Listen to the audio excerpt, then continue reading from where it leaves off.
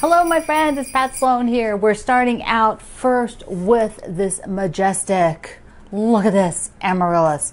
So I had gotten one and it was okay. Actually the flowers weren't that great. It only had 2 flowers. It didn't have a second stalk, which I thought it was going to have. So I was like, okay, well they bloomed, they're done. So I went to the grocery store and I found this magnificent. There are 6 blooms on each stalk and the second stalk is just opening. So it's gorgeous. So I had to show that off because, you know, it's wonderful. So we have our Christmas quilt for today. I am going to show you again my wreath quilt. So this is one that I've done in a couple different seasons, so it's kind of fun, it's easy. It's a free pattern over at my website, and this is one that I added buttons to, so you can see on the green part. See, I've got buttons all around, and I did have a hanging sleeve on here because I hung it on my door a couple times until I got that other wreath quilt done for Christmas time. So, and I love the little vintagey Santas on here. So the other thing for today, before we do our regular, couple things before we do our regular sweater weather for Tuesday, it is a game board day. Game boards. Oh, have you made a quilt with game boards on it or a game board theme? You may have done, what is it, Sudoku? That's not a game board, but if you have another game board, like a Monopoly game, anything fun like that, today's your day to share it. If you have done my Parcheesi board from my Tabletopper book, there it is. I love doing this one. It was inspired, of course, by the game board, and the border is so fun. The corners, these are my favorite part, I think, and the colors. Yeah, so it's nice and fun and cheerful, like the playing parts for the game boards. I also did another game quilt, which was commissioned. I rarely do commission pieces. If you're not familiar with the word commissioned, it means somebody asked me to design something specifically, make it, and they purchased it from me. So it is not a pattern, but I had the people at Orifil asked me to design a backgammon board quilt because for one of their employees as a special gift because they collect backgammon boards. And so here is a picture of what I designed, and it's there's no pattern, so just enjoy it for the quilt, and is now in a private collection from with a gentleman in Italy. So that was very fun. It was very fun to be asked to do that. I got to do it all with applique, so it was really cool to do. We've had a lot of Oh My Stars Christmas table runners in the community group Quilt Along with Pat Sloan at Facebook. It is so much fun to see all your variations. I gathered a few now to show you. So here's just a small sampling of Oh My Stars. So Bonnie did her Oh My Stars with the same fabric. She did a few other pieces. So she's got these 3 coordinated pieces, which are the same thing, same fabrics I did in my Trim the Tree quilt. I showed you, like Friday or Saturday for my quilt of the day. Okay, Candy did hers with this beautiful stripe. Look at that. It looks gorgeous. She's got it all along the border, and I love it. Carrie's is so cute. I actually did a quilt, I think, years ago with this fabric line that was in one of my books. And look at the fabulous border with the stars. Colleen did a square version because that's what works for her table. And it's so warm and cozy. Love that. I think it's black. I think it's a black snowflake fabric. Darlene's is got the same fabric that I have, the Hustle Bustle. Super cute. She added some additional stars. I think it's actually might be longer. Dawn's is in a red border. I love that swirl. Look at that swirl. And then I have that. Is that the same holly I have? No, it's a little different. Mine has text on it. You see the cardinal? See the one with the cardinal? And a snowman? Super cute. And here's another one from Dawn. She actually did 3. So this one has a stripe in the border, which is incredible. The angled stripe with red and green. Oh, it's so cool. And her third one with a green border. And there again, she's got some cardinal fabric, snowman fabric. It is wonderful. Denise's has a green border and also some super happy ho ho ho fabric. I see the words in there. Elaine's is beautiful with daisies, and the white stars just pop. They look really good. Here's Gail's. Look at the fabric for the border. Isn't that awesome? With the, what are they called? Ornaments. That's the word. The ornament fabric. Okay, I had to toss this one in here. This is from Helen. She did my grand's gingerbread. So darling. Gingerbread in the border too. Just stop. It's so cute. Okay, here's Catherine's. And I love this green fabric. And she did the wave stitch on the diagonal. Do you see that? Look how wonderful that looks. And the stripe binding. Gotta love a stripe binding.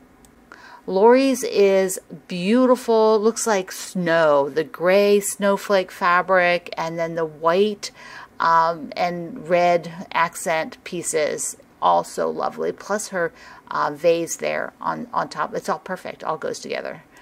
Nellie's is got beautiful green fabric. It's all quilted. You can see the holly quilting in it. Isn't that cute? Oh, there's jingle bells too. Holly and jingle bells. Olivia's is gorgeous. I just want to show you. Look what she did. She used a lot of the same fabric, so it gives a totally different effect. And then she has great line quilting on it around on the border part. Looks so good, Olivia. Pamela's is also got that sort of frosty with the blue. It's a wintry feel. That is so pretty. And she did 3 different color stars. So there you can see one done that way. Is this Paul? I don't know if I put Paul or Paula. So sorry if whichever one it was. I'm not sure. My note here isn't that good. But it looks so nice with the black accent border on it. Wonderful. And we've got one more from Virginia. And this is a longer, is that a longer one? No, I guess not. It's just the way it's hanging. I thought it was longer. But it has got bumblebees and daisies in a bee fabric with bright, happy yellow stars. These are all so fabulous. And there's even more. Go to my website, go to my Facebook group, Quilt Along with Pat Sloan, and you can see them. So take a look. Go over to the group and take a look, because that's really where you're going to see all of the good stuff. You're going to see so many variations. They're so inspiring. A lot of people have longer tables, so they've just added stars and done longer versions. All of that is just really cool. And I've seen some where they didn't really add the border or not much. You know, the stars go out there, so you have to add that part. But maybe they stopped at the stars, whatever it was. But they're like long, skinny ones for like down the table, the long table. So cool. Okay, another thing that I have in the link below to an article, our ambassador Kathy found a really interesting article about picking colors for your temperature quilt. Because if you're going to do a temperature quilt, you don't have to do primary colors like rainbow colors. You can do all kinds of colors. You just need to have them vary so that you can group the 15 categories of temperatures or whatever you decide on, and then there's a color for each of those temperatures. And so this article is really good. It is in the link box under the video here, so you can go check that out. Do you do this? The bobbin ran out, so I thought, okay, I'm just trying to get this sewn. Of course, it ran out while I'm sewing, but I knew it was going to run out because it told me. Very nice, these Solaris.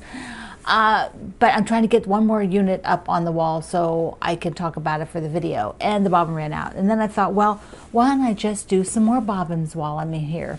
And I thought, well, maybe I'll just try to run the whole thread off because it's close to being done. And then I have a bunch of the bobbins. So, do you do this? It's like a cascading effect. Yeah. All right, it is sweater weather day, and I have a massive fail on my part. Just massive. I mean, just like one of those where you're like, how did I forget about that? So what the deal is, yeah, it's big. It's a big problem.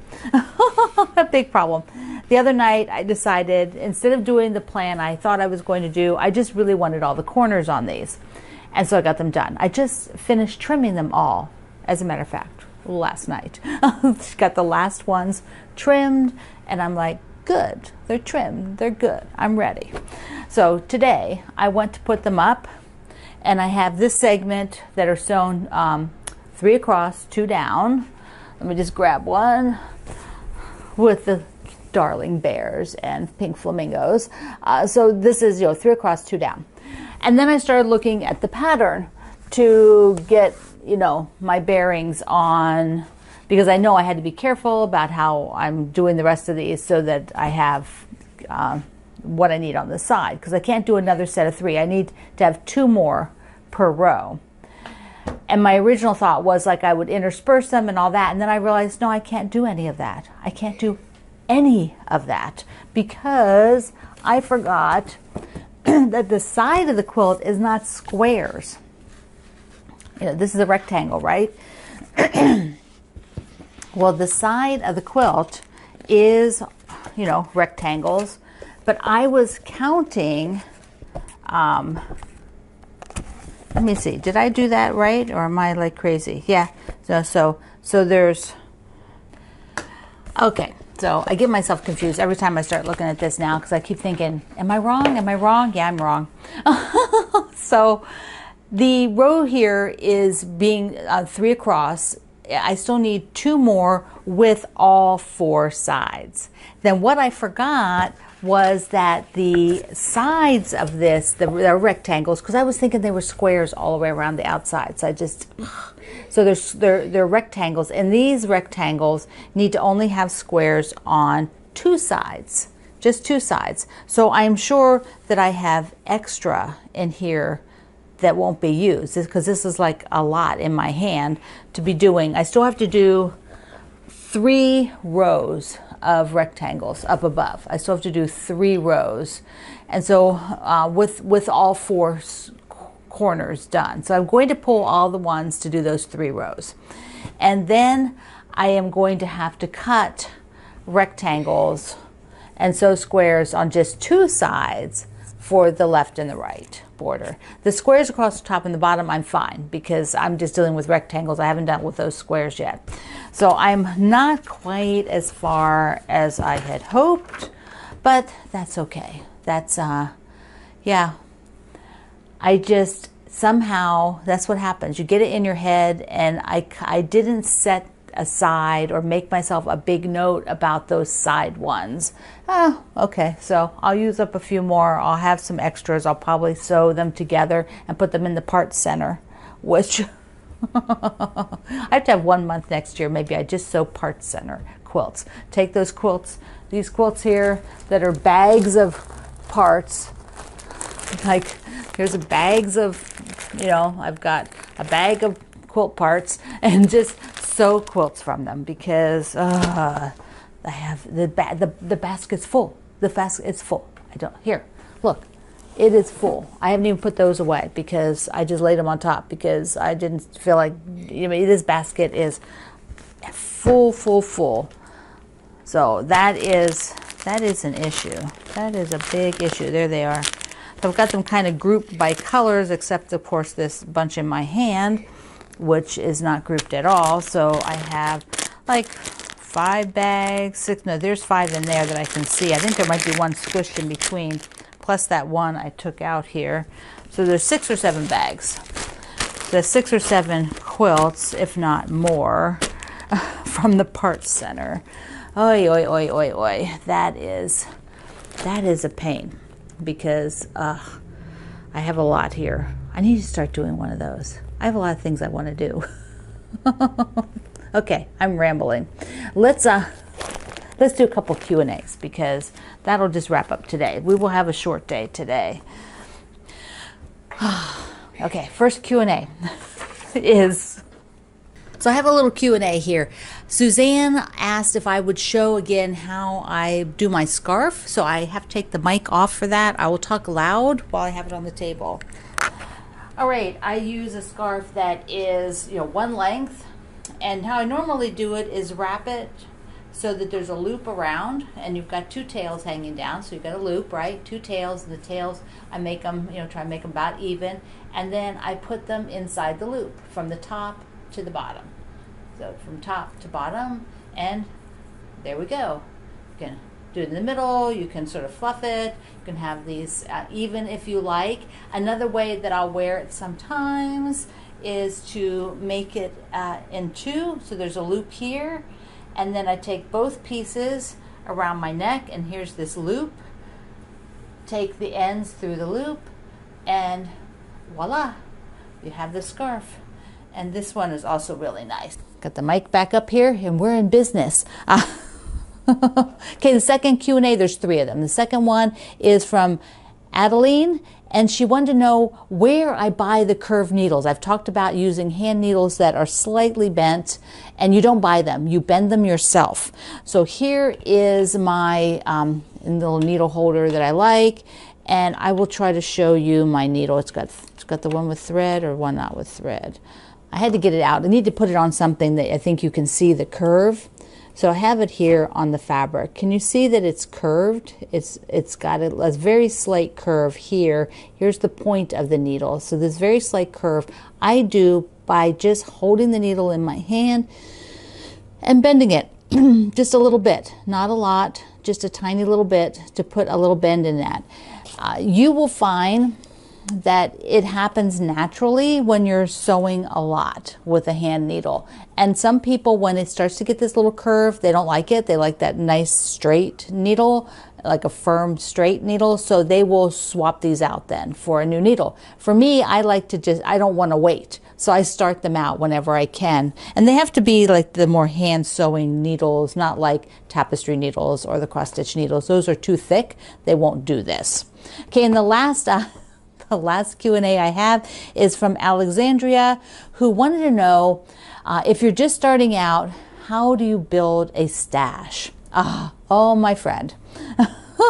We have thoughts for you. Now, actually, I would like everybody to leave comments. Please leave comments here at YouTube because that is something that I think a lot of new people worry about. I can maybe remember that. It's been a long time since I was brand new. When I sewed clothing, I really didn't want leftovers. I didn't. I had no use for a piece that was, I made a skirt and I had this little extra piece. I wasn't doing patchwork clothing or anything like that. It wasn't something I kept. But in quilting, all those things plus more, plus loads of beautiful fabrics are out there that we can use in little parts. So we can have a little bit of this, a little bit of that in a quilt. So what I would like you to do is first, don't rush yourself. Don't barrel into it and just buy all kinds of stuff, because your taste will change as you start making quilts. You'll develop knowing what you like and you don't care for when you're making a quilt, what color combinations you gravitate towards. And if you just start buying all kinds of stuff, it doesn't go together. You eventually might be a person who likes to buy collections and then add a little bit to them, which is kind of what I'm doing with Scrappiness is Happiness, to show you that process. You can take a collection and add to it. If you're that kind of a person, then you don't need a lot of extra stuff. You need to have the collection first so you know what to add to it. But if you're someone who's been gravitating to like the ultra scrappy quilts, like the ones that seem to have, like plaid fabric and Disney fabric and flower fabric and, all kinds of other things in them, then you could be collecting a lot of different types and styles, and they'll eventually work for you because you gravitate towards making that type of thing. So don't rush. I think that's my biggest thing, is don't rush, and you will be fine. There's lots of fabric out there, and there will always be lots of fabric to choose from. Here's the quilt again for today, my Christmas quilt for today. Only a few more days of videos for the Christmas quilts. I'll do a video through Friday, so that means 3 more Christmas quilts I'll be sharing on my videos. Very excited about that. And I'm going to just bite the bullet and go ahead and cut those sides and the squares to do them. Yeah, I just can't believe I did that. Oh well, such is life. So I love you. Mwah. Thank you for being here in the Sloan Zone. I will see you online.